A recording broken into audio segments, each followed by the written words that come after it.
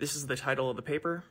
Now, at this point, we know that COVID causes various coagulopathies that may be accompanied by hypercoagulation and platelet hyperactivation. This paper is really nice because they look at healthy individuals, people with type 2 diabetes, acute COVID, and then those with long COVID. This acute COVID is what we're going to want to think about for these Tour de France riders. This is a fantastic study out of South Africa from the Stellenbosch University. They collected whole blood samples and then did whole blood testing, hematocrit testing, and then they also did platelet-poor plasma testing, fibrinogen testing, so this is the fibrous microclots, and then they tried to break down the fibrous microclots using trypsin digestion protocols. Now, the crazy thing about this trypsin digestion protocol is that the healthy plasma and the type 2 diabetes, it only took one iteration to get the samples ready. However, you needed 2 iterations of this to get the samples ready for testing for the acute COVID and long COVID people.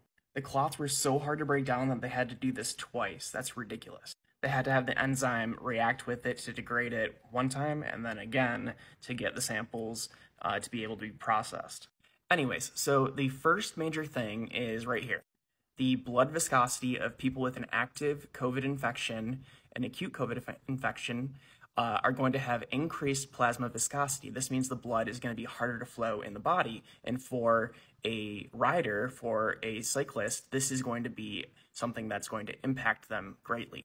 Interestingly, in the long COVID patients, you don't have this increased blood viscosity, but you do during the acute infection. Next, in their study, let's look at the difference between the different patients and the blood clotting.